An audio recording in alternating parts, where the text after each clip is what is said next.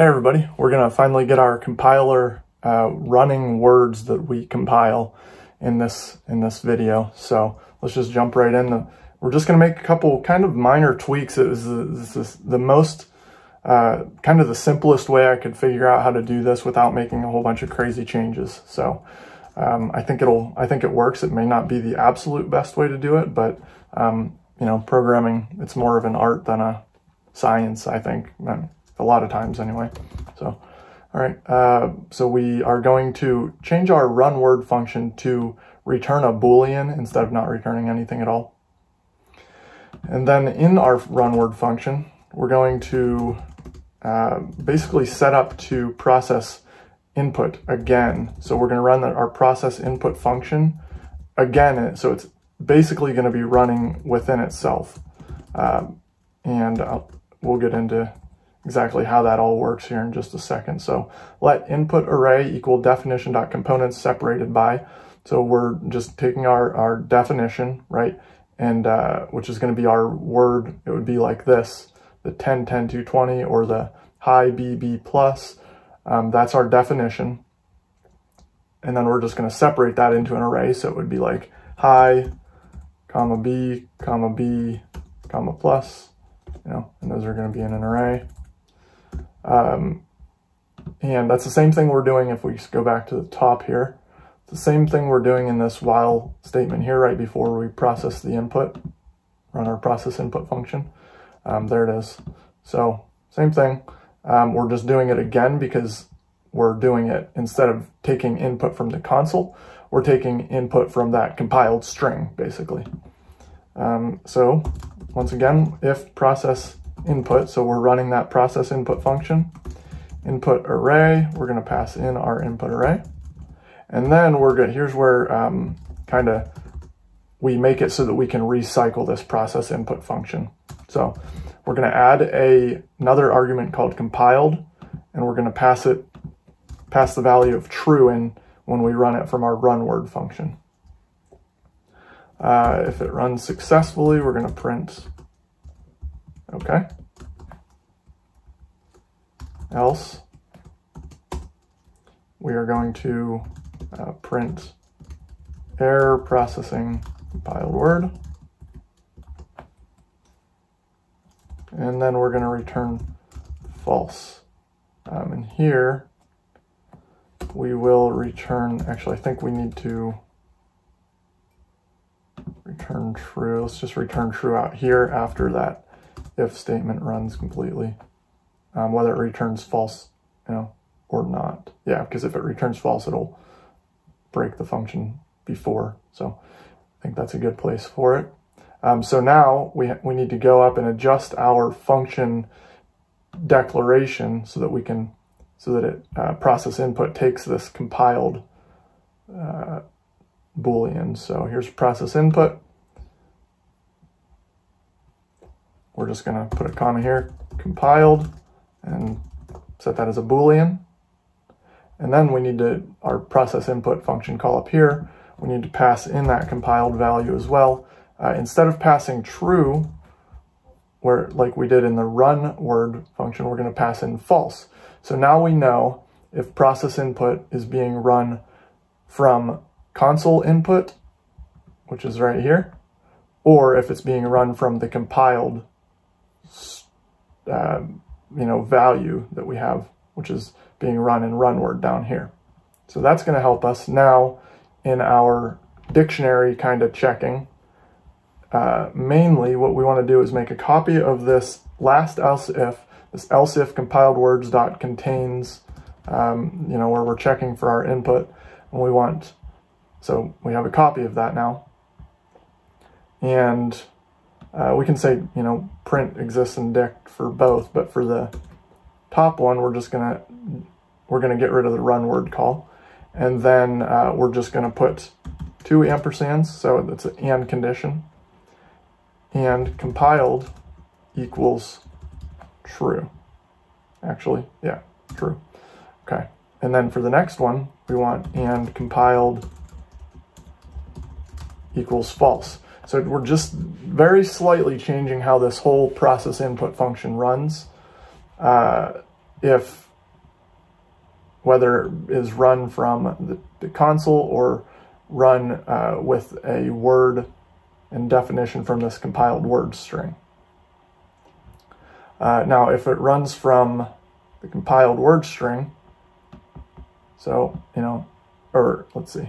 Now, if it runs normally, not from the compiled word string, then we want to run the run word function. We don't want to run word if we're already running process input from run word, because then we're just going to get an infinite loop. It's just going to keep, it's going to come down and it's going to run word, the function, and then it's going to go through and it's going to come back and run process input, which is going to bring it down, and it's going to see, okay, let me run word. It's going to run word, which runs process input. So it's just going to keep looping.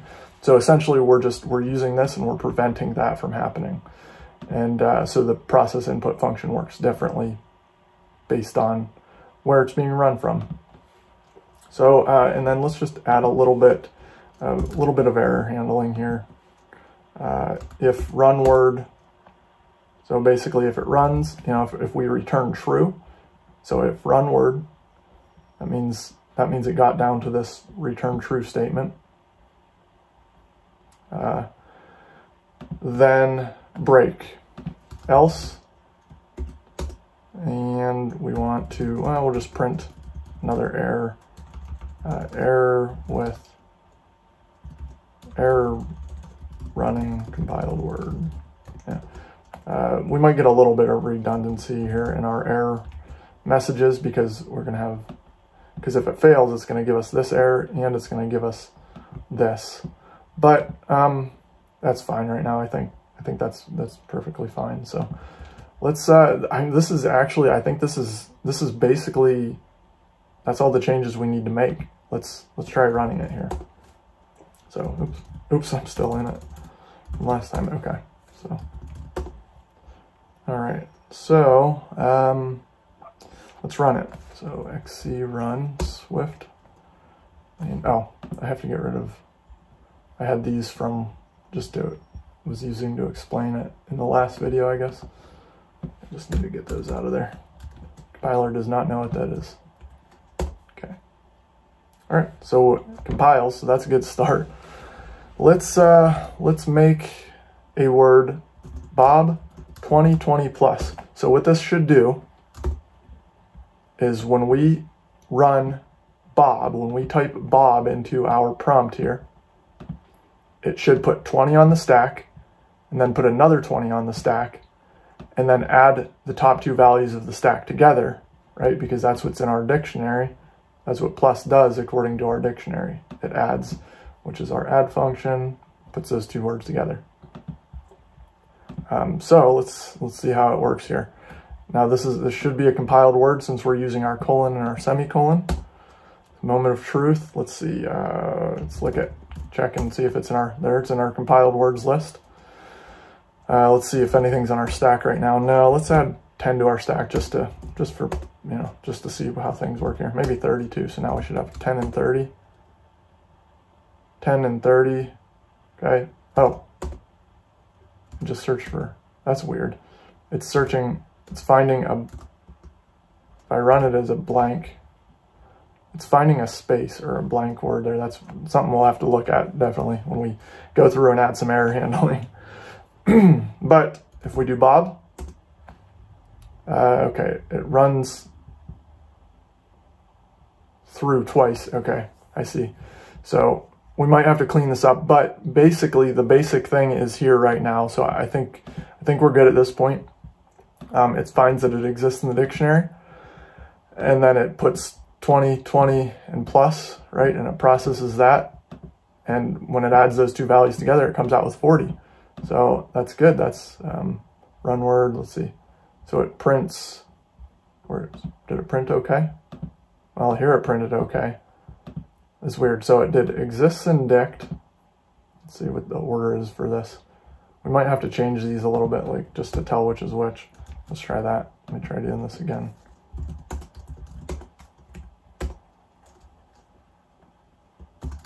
Bob 2020 plus Bob. Okay, so okay, that makes sense. First time it's going to have false. So it comes down and then it runs the run word function, which is going to print our definition, which is 2020 plus, right? Doesn't really need to do that. We can take that out now. And then it's going to